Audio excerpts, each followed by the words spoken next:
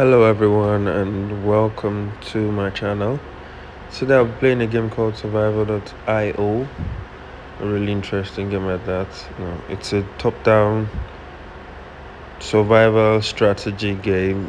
The idea is that maybe a failed experiment caused everybody to become zombies, and so there are a pack of survivors that are recruiting people, that is players like you, to join in the fight against the zombies.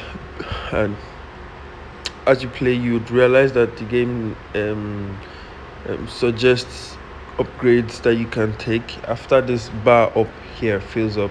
So that bar is like the experience. The more gems, the more green or whatever colored gems you find after killing the zombies, the more you get, the more the bar fills up. So there are different sizes, different colors, and those correlate to different values that then add up to fill the bar. And then once the bar is filled, you get the opportunity to select from three power ups, and then you pick according to the situation you find yourself in. One thing that I learned after okay, pardon me, my nose blocked, and there's a bit of cold, so I'm trying to deal with that. That aside, so one of the things that I really love about this game is that over time you learn to apply different strategies, different solutions to the same problem, and then depending on how easy it is for you or how difficult the enemies become, you would have to adapt and then create new strategies on the spot. You don't really have much time to sit around and think too much, or make some grand scheme like that, because they're always coming to get you. And it's everything else apart from the drones and the power-ups you have is against you.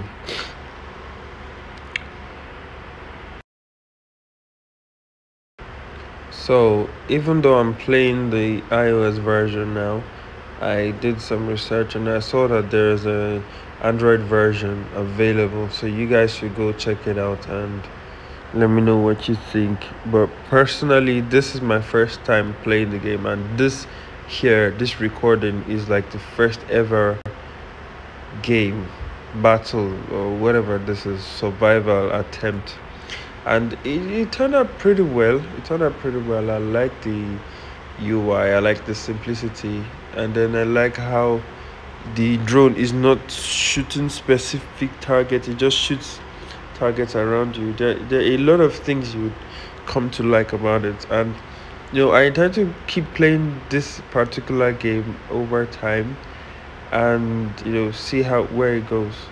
Also, I need to mention that the folks at Hobby did not pay me for this. It's not a sponsored ad, it's not a nothing. I didn't hear from anyone. I just saw a good game that I liked, and then I decided to play it, and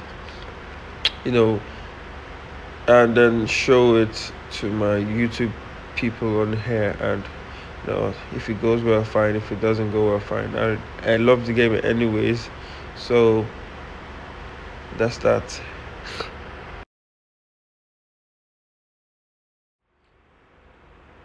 Alright, so you guys can enjoy what's left of the match, and I've spread it up a tad bit so you guys can see the whole thing and understand it, but not get too bored from seeing the same thing repeat all over, because obviously it's the first time and you're not the one playing, so you might not be as invested as I am. But in the meantime, you guys should follow, like, subscribe, and even share the videos. Enjoy. Thank you.